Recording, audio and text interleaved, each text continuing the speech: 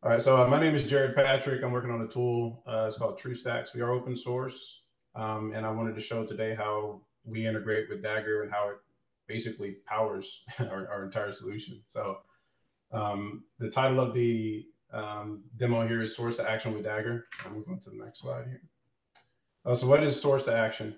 A source to action is the automatic discovery and orchestration of software delivery pipelines based on application source code. So the idea is you start with the source.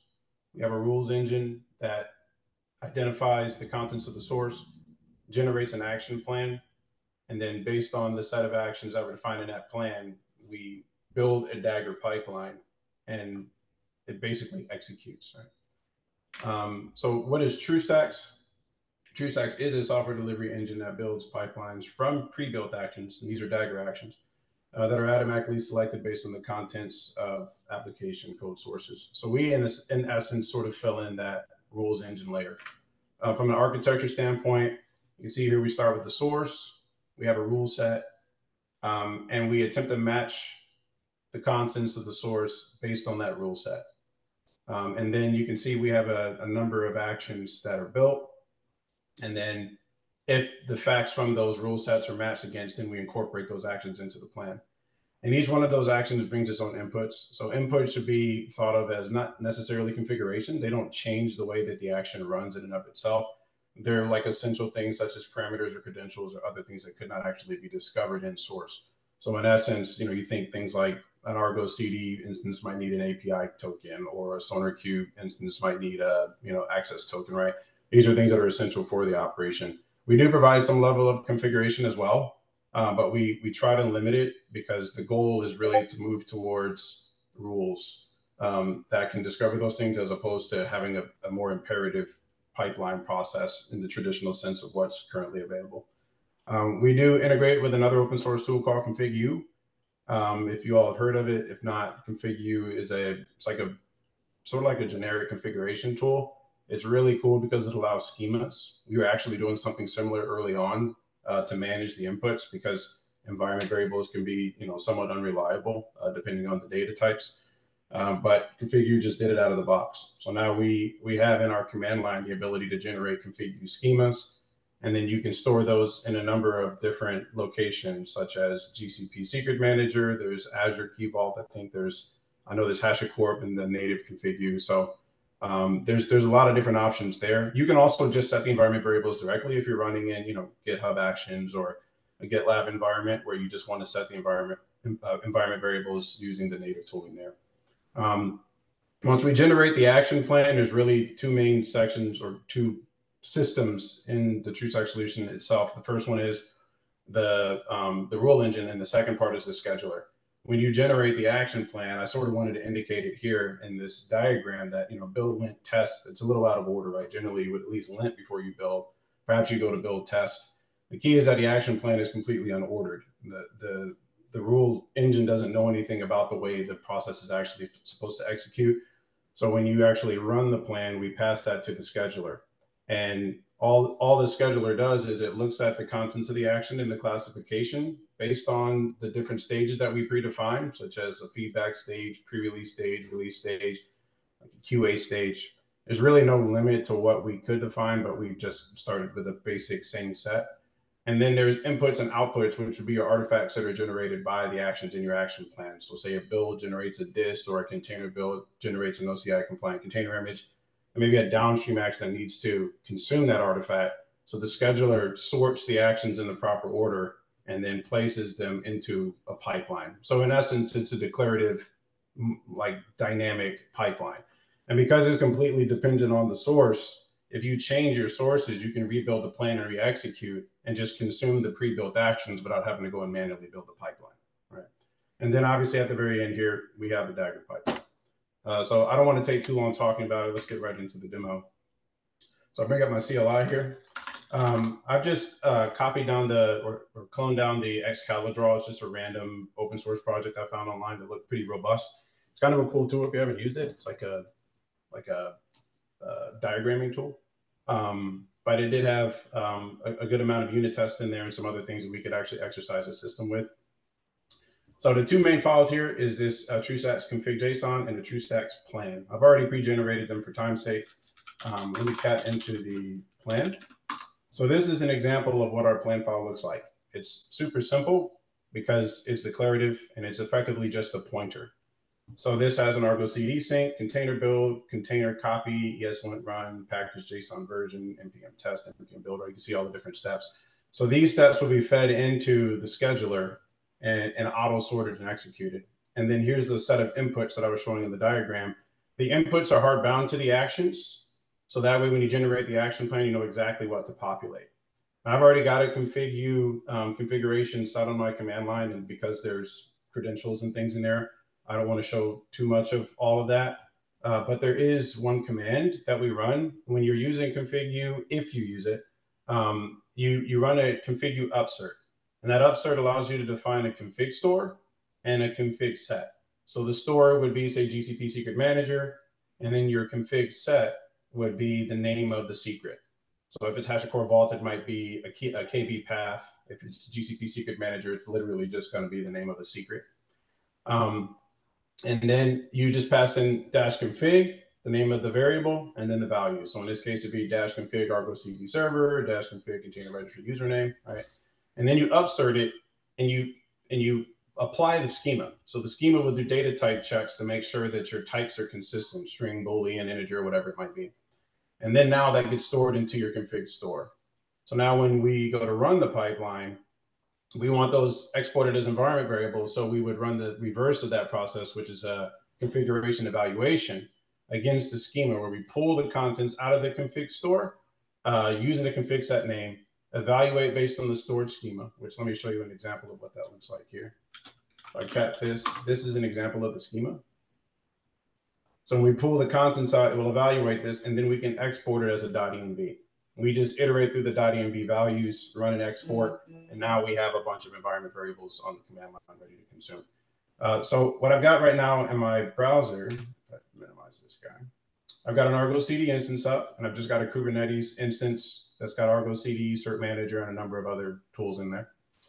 404 page not found. This will be where our application ends up getting deployed. So what I do is I'll start the pipeline. It does take about 5 minutes, so I don't want to tie things up too long. So our command line is called tsctl. We've got a number of commands. You can do like a tsctl explain, and you can actually type this correctly. Explain the plan, and this will give you like an example of what's going to come out of the action plan. And then when we run it, because we use the TSC or the TruStacks.plan file as a default name, it'll just pick that up and it'll automatically execute.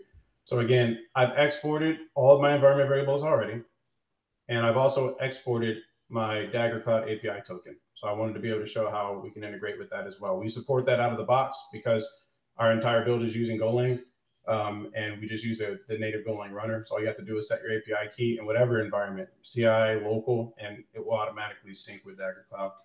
So I'll do tsctl run. You can see the engine come up here. I come up here to Dagger Cloud and refresh. Here's my run taking place here. Right off the bat, you're going to see some output coming from the engine here. This is from the scheduler. So the scheduler is telling you which steps it's going to include. And it will start queuing these based on the first step, which is the first step is feedback. So anything we want to do that gives us feedback about the state of the application, unit testing, container scans, anything like that, that would be pre-stage environment, right? So this would not be like deployed into a staging environment doing UAT or load tests, but anything that we can do local, we'll run those steps first. You see this error here, it's theoretically an error, it's not really an error. What it's effectively telling you is the scheduler has an action that was included in the action plan, but there's no downstream action that actually needs its output. So it's intelligent enough to say there's no point in wasting time executing that. Let's just omit it. Likewise, the scheduler is intelligent enough to know that an action has an input that's not provided by any of the actions that were included in the action plan. And that will actually cause an outright failure because it effectively means that we can't schedule the actions in the action plan in such a way that we'll be able to complete the pipeline. So if I come back to Dagger Cloud, let me see where this is at. This thing's been running kind of slow. To be honest, I've been running it up and I might be a little low on disk space on my machine or something. Um, so while it's running, I'm going to come over here to one of the actions just so you all can see an example of what it looks like. So we are open source. Again, our entire code base is on GitHub, so you can go out and check it out. These are the actions we've currently got. We're going to be building out tons more. And also, as far as Zenith goes, that's future plans as well, because we really want to get to the point to where we're staying in lockstep with the evolutions for Dagger. So we'd love to be able to possibly do away with our own set of native actions, and then we could actually wrap our engine logic around Zenith. What's this here? Let's see if this workflow something different. Yeah. So as far as what's included in an action, we have the action name. We've got our image. The image is theoretically a function, and it can take output coming from the configuration simply because, let's say you're running a Python pipeline. It's very difficult to predict which version of Python you need in your container. Is it 3.10, 3.11, 3.7? So we can actually feed in the configuration into the image, do some conditional logic to identify certain contents in your source, maybe your project TOML or something along those lines, to derive which version of Python you should use, and then dynamically return an image name. So the goal is to make it flexible enough that common things that would need to be done, like picking version numbers, should be easy. But we also want it to be rigid and declarative enough that it starts to sort of drive standards a little bit more, because standards in our industry is an easy solve, right?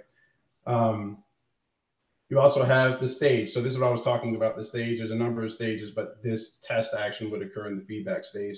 We configure some caches, and then here's the contents of the script. And down here, we do pattern registrations to identify the contents in the repository to see are there any test files. So even if I find like a Go mod in the repository and the engine starts to assume maybe this looks like it might be a Golang project, if I don't find any test files, I'm not going to admit that action because there's nothing to test against, right? So we wanted to get as granular as possible and stack the rules more and more so that it becomes more intelligent. And we are an expert system, not true AI ML, and that was on purpose. The rules are pretty primitive. We also want it to be highly predictable, and sometimes models can be difficult to maintain and keep consistent. So, and I'm also not an AI ML expert, but I know how to write some rules. So that's where we went. Down here, we have the actual resolver, which includes the action, gives the outputs. This is how we're generating the descriptions for the actions. And then here's the set of facts that we're going to match against. I'm going to keep bouncing back and forth to this just to see how this is progressing along. I'm getting some nice outputs from Dagger Cloud. FYI, this view is really, really nice because when you're looking at this and this thing's running, oh great, we got test failures, that's fine. Yeah, it's weird because this project, every now and then, I've seen the unit tests just fail, even though I didn't change anything. So, but scrolling through this giant wall of text versus being able to come here and do this here is way more advantageous. So really loving the output from Dagger Cloud. It looks great. But here's one of the rules. So if I were to go back here and actually take a look at an example of a rule, if we come over here to the engine and then we come up to the rules, and then I just go here. This is an example rule. So it's very simple. Is there a Go mod? Do we have more than one Go test? Right? Some of these rules are extremely primitive. And the idea is, if I were a human and I go and I look at a Git repository, what things would I do in order to determine how someone would want to deliver this application? And that's our mission is determining developer intent, right? And the whole goal is it's all front loaded so that you eventually just get to Dagger, right? That's all we really want to do is enable people to use the tool without necessarily having to go and rewrite everything all the time, right? This might, I really wanted to show it all come up, but let's see. If it fails, I can rerun it. Yeah, let me try to rerun it again. I'm not sure why this particular test is inconsistent because I ran it right before this demo and it came right up. So it's weird. Did you give a sacrifice to the demo gods? I did not. Yeah, I didn't. There we go. That's why. Yeah, I know. I should have done it. I was being rebellious today.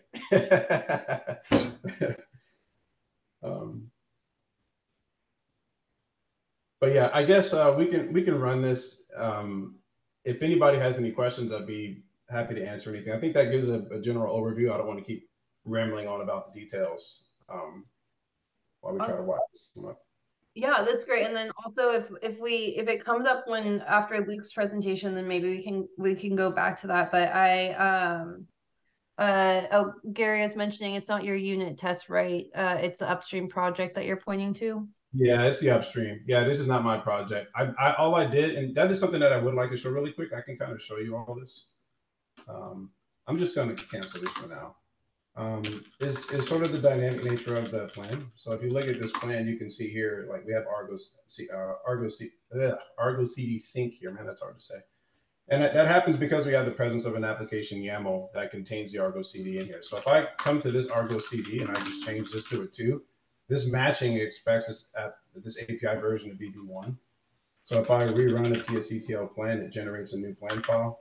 And you can see it immediately moves the Argo CD out of here, right? So you can see how dynamic the action matching is. If you want to start adopting a new tool, you don't have to go write an entire pipeline or do any of that. You just add the necessary files we match and include and execute.